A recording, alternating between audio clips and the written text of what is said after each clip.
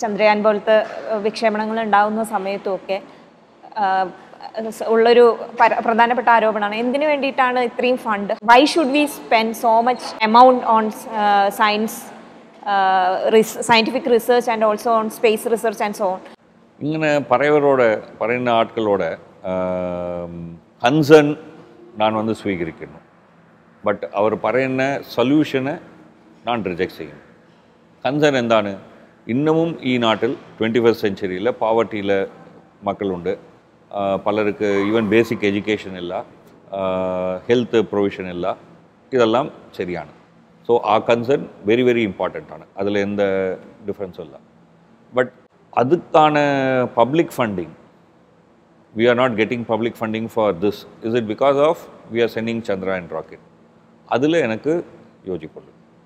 இப்போது ഈ ചന്ദ്രയാൻ 3 നമ്മൾ എടുത്തുകൊണ്ടാൽ അതോட ബഡ്ജറ്റ് എസ്റ്റിമേറ്റ് ചെയ്യുന്നു 700 crores. That is not for one day. This whole year, 5-6 years project 700 crores. What is the 700 crores? What is the amount of crackers we used in the last Diwali? 4,000 crores. What is the amount of cigarette that we are smoking in a year? 1,70,000 crore. So I can send some 200 Chandrayaan out of the money that we are spending on cigarettes. So that's one part. Let me talk another part.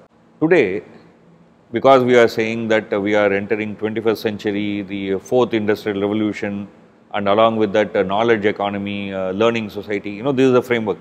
It is all coming, we all know it. Okay, so it's not like some வெளிச்சப்பாடுன்னு அங்கனல்ல.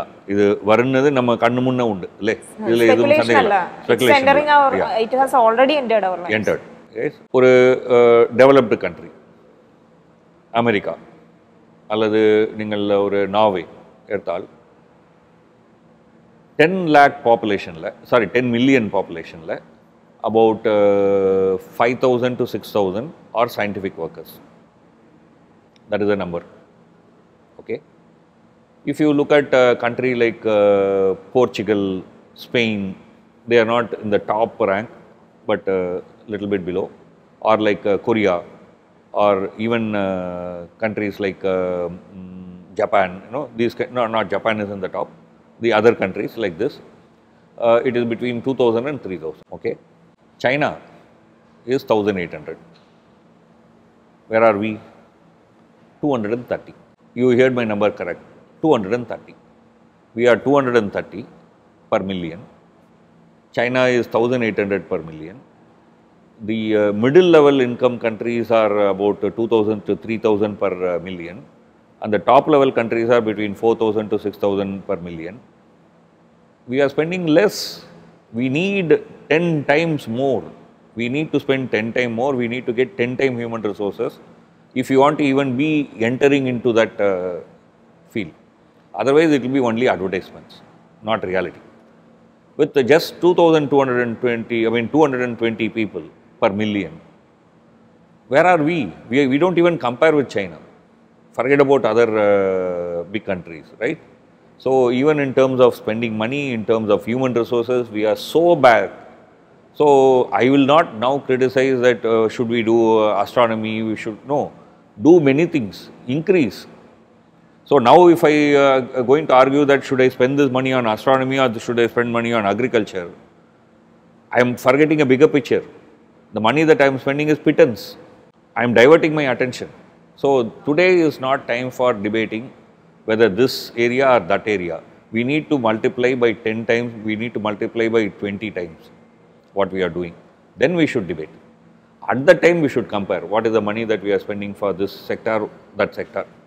Today comparing is senseless.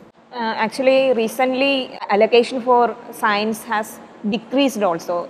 Actually if you look at the allocation in terms of a budget, it's seeing marginal increase year by year. But if you look at it in real terms, there is a decrease. If you look at actual money spent, there is a decrease. If you compare from other countries, we are spending very, very less. Like we are spending like 0.8, 0.7 GDP on science. But whereas China is spending something like about 2%. And Chinese economy is like, 5 times, 10 times Indian economy. So 2% of that is, big. Even countries like Brazil spend about 3%. So in India, the scientific community is saying that we should allocate 3% of our GDP for science. It's presently around 0.7 to 0.5%. So only if you allocate that 3%, you will be creating enough human power working on things for something to come. See, it's like this. Certain activities you need to do in a scale, only then the results will come. Okay, if I do only one, like for example, if I want to build a house, I'll need about 10 workers to build the house. If I say, no, let's do one worker, you try, nothing will come, right? You need a minimal structure. So what we are doing is subcritical. We need to go up. Your research was on popular perception of science during the late 19th century colonial Tamil Nadu, isn't it? So recently there is a mayhem regarding the scientific advances during the Vedic period and ancient period. കുറേ അവകാശവാദങ്ങൾ ഉണ്ടായിരുന്നു even during the Indian science contest. So it is affecting Indian science badly actually, and also it is coming to our syllabuses. In the recent NEP, more stress is given to such things. So how is that going to affect the science in India? ഇതിൽ 2-3 പ്രശ്നങ്ങൾ ഉണ്ട്. എൻ്റെ അഭിപ്രായം എന്താണെന്ന് ഞാൻ പറയാം. ഒന്ന്, നമ്മൾ ഏൻഷ്യൻ സയൻസിന് പറഞ്ഞാലേ സാൻസ്ക്രിറ്റിൽ എഴുതി വച്ചിട്ടുള്ള ഗ്രന്ഥങ്ങളിൽ എന്താ ഉണ്ട് അങ്ങനെ നോക്കുന്നുണ്ട്. Why? For example, எனக்கு தெரிஞ்ச ஒரு ரிசர்ச்சர் ஒரு 50-60 years ago, 50-60 கொள்ளங்களுக்கு முன்பு, traditional Fisher people உண்டല്ലോ bay of பெங்காலில், ட்ரெடிஷ்னல் ஆகிட்டு ஃபிஷிங் செஞ்சிருந்த அந்த கம்யூனிட்டி. ஸோ அவரோட அச்சன் இனியோ சீக்கு போன ஆளுகள் எல்லாம் மென்னானு, விமன் இல்லை, ரைட்? ஸோ அதனால் அவரோட அச்சனோட அச்சன் അങ്ങനെ പറഞ്ഞു വന്ന കാര്യങ്ങൾ ഉണ്ടല്ലോ, അത് എവിടെയും എഴുതി വെച്ചിട്ടില്ല. അവരുടെ പോയി വിൺമീനുകൾ കുറിച്ച്, സ്റ്റാർസ് കുറിച്ച് അവരുടെ ചോദിച്ചു. അവരുടെ നോളജ് ഉണ്ട്. അത് why it is not ancient science, why it is not knowledge, why it is not our heritage? That's an important question. So why only Sanskrit? This is one question that we need to ask. Second, நான் எத்தனைதான் பிரயாசம் செஞ்சாலும், okay, I can know something about the world, like let's say space. கண்ணில் காண நட்சத்திரங்கள் maximum 3000 நட்சத்திரங்கள் என் கண்ணில் காணும். ஒரே ஒரு கேலக்ஸி அண்ட்ரோமீடா கிளியர் ஸ்கை ஆகிட்டு இருந்து டார்க் நைட் ஆகிட்டு இருந்தால் ஒரு சிறிய மேகம் போல் ஒரு கடுகு சைஸில் எனக்கு காணும். ஸோ காணுன மற்ற நட்சத்திரங்கள் எல்லாம் கேலக்ஸியிலான. ஸோ கேலக்ஸி இல்லாத வேறு கேலக்ஸிகள் உண்டுன்னு அறியணுவெങ്കിൽ எனக்கு டெலஸ்கோப் வேணும். ஸோ அப்போது டெக்னாலஜி இன்க்ரீஸ் ஆயால்தான் நான் டீப்பாயிட்டு யூனிவர்ஸை காணப்படும். ஸோ ஏன்ஷியன் சயின்ஸில் என் கண்ணால் காணுன விண்மீன்கள், ஸ்டார்ஸு, அது எங்கே நகரணும், அது என்ன எத்தனை மணிக்கு எവിടെ காணாமட்டும் போன காரியங்கள்லாம் அவர் செஞ்சு வச்சுட்டு, யா, that is nothing wrong, fine. But அவர் அன்னே கோடானு கோடி கேலக்சிகள் உண்டுன்னு പറഞ്ഞ് அவர் எஸ்டாப்ளிஷ் செஞ்சுன்னு പറയുന്നത് லாஜிக்காயிட்டிಲ್ಲ. பிகாஸ் அன்னு டெலஸ்கோப்பே இல்லை.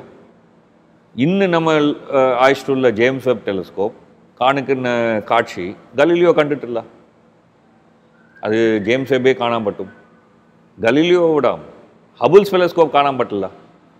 பிகாஸ் அதுக்கு அத்தனை சென்சிட்டிவிட்டி இல்லை. So this advancement is based on certain technology, certain knowledge. இது பலருக்கும் மனசிலாவனில்லை.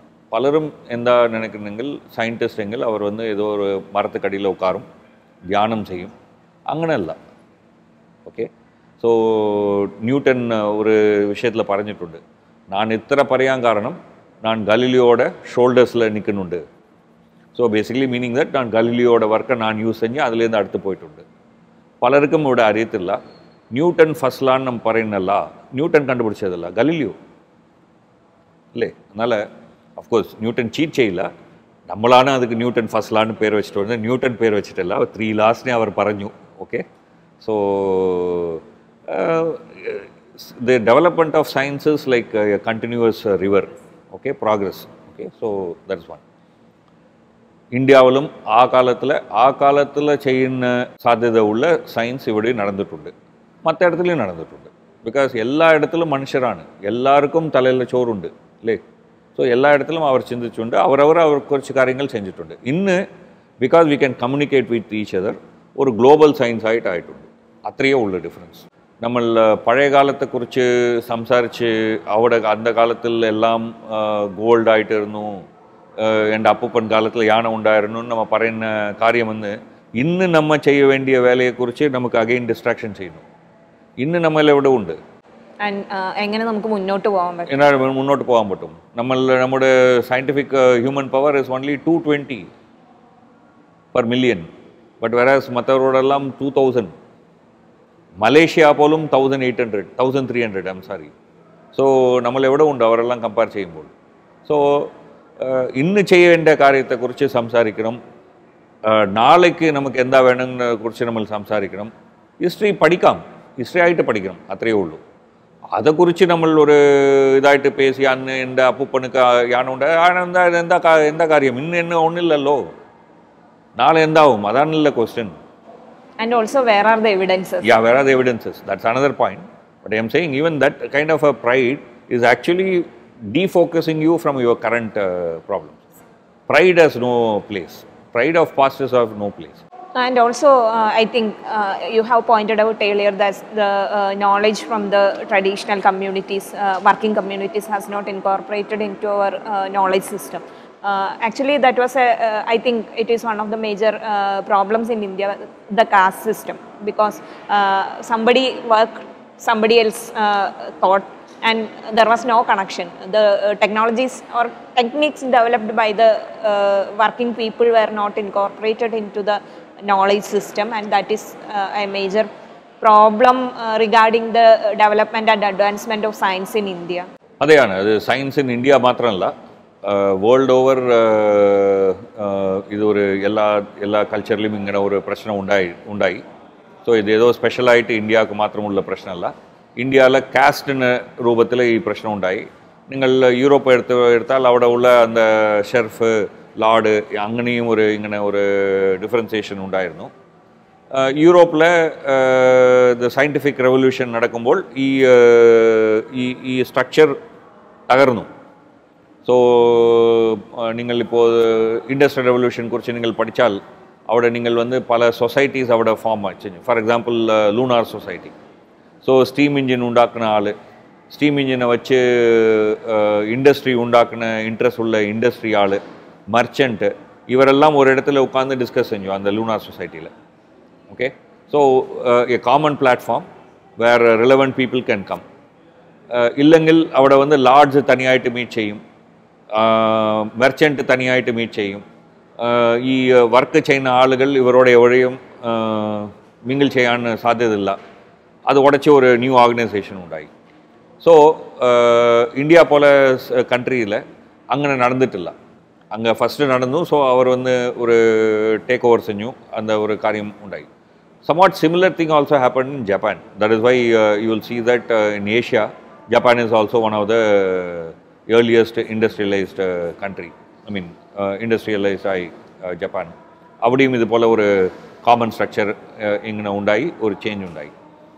ஸோ ഈ கையில் வேலை செய்யன ஆள் திங்கிங் இதுக்கு இடையில் ஒரு gap was there in for long time, for 1000 years structurally. That is ஆர்கானிட்டாயிட்டு இവിടെന്ന് അവിടെ പോകുന്ന ஒரு ரூட்டே உண்டாயிட்டு இருந்திല്ല. And that structure was broken during industrial revolution in Europe, and that is why how the industrial revolution took place, so called science and technology revolution. The first science and technology revolution took place in Europe ആ സമയത്ത്. So நிச்சயமாயிட்டு இந்தியாவில் ஒரு science ப்ராக்ரஸுக்கு ஒரு இம்பீடிங் ஒரு ஹர்டிலாயிட்டு cost உண்டாയിരുന്നു. ഇപ്പോഴും ആ ഒരു പ്രശ്നം ഉണ്ട്, സ്റ്റിൽ എക്സിസ്റ്റ് ഇൻ നാഷണൽ இன்னமும் நம்ம வந்து நம்முடைய இந்தியன் சயின்ஸை நோக்கியால் இதில் வந்து எത്രത്തോളം விமனுக்கு பங்குண்டு, எത്രത്തോളം டிஃப்ரெண்ட் சோஷியல் செக்ஷன்ஸ்க்கு பங்குண்டு, ஜாகிரபிக்கல் செக்ஷன் எത്രത്തോളം இதில் இன்வால்வ் ஆகிட்டு, இதெல்லாம் பிரச்சனമാണ്. இன்னும் അങ്ങനെ ഒരു ഈക്വിറ്റി ഈക്വാലിറ്റി ഡൈവേഴ്സിറ്റി നമ്മുടെ ഇന്ത്യൻ സയൻസിൽ ഉണ്ടെന്ന് നമ്മൾ പറയാൻ പറ്റില്ല. അതൊരു വലിയ പ്രശ്നം തന്നെയാണ്, gender equity in science, scientific research, science academia, also in even in colleges and universities also. അതൊരു സ്റ്റിൽ ഒരു പ്രശ്നമായിട്ട് നിൽക്കുന്നുണ്ട്. ആൻഡ് രണ്ട് വിഷയമായിട്ട് അത് ബാധിപ്പ് ഉണ്ടാക്കും. ഒന്ന് ഇങ്ങനെ പാർട്ടിസിപ്പേറ്റ് ചെയ്യാതെ സെക്ഷൻസ് സയൻസ് ഒരു മിസ്ട്രസ്റ്റോറി കാണും, അത് ഒരു കാര്യമാകും. രണ്ടാമത്തത് അവിടെ എത്ര രാമാനുജൻ, എത്ര രാമൻ, എത്ര കലാം ഉണ്ടായിരിക്കാം, അവരെല്ലാം നമ്മൾ മിസ് ചെയ്യും. വലിയൊരു റിസോഴ്സാണ് ശരിക്കും സമൂഹത്തിന് കിട്ടാതെ പോകുന്നത്. സോ ആ ഒരു പ്രശ്നം മനസ്സിലാക്കുന്നില്ല എന്നുള്ളത് വാസ്തവത്തിൽ ഒരു പ്രശ്നമാണ്. ജെൻഡർ പാരിറ്റി എന്ന് പറയുന്നതും അതേപോലെ തന്നെ ഈ എല്ലാവരുടെ ഇൻക്ലൂസീവ്നെസ് എന്ന് പറയുന്നത് വലിയൊരു പ്രശ്നമായിട്ട് സയൻസിൽ നിൽക്കുന്നുണ്ട്.